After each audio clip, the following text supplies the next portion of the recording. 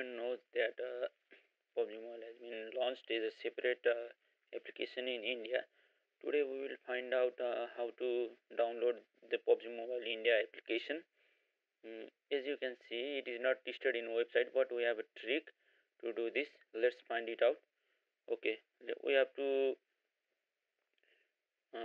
do inspect element on the right side of that Facebook logo, and boom, we will get that hidden buttons, and you can actually click on download, and it will start downloading.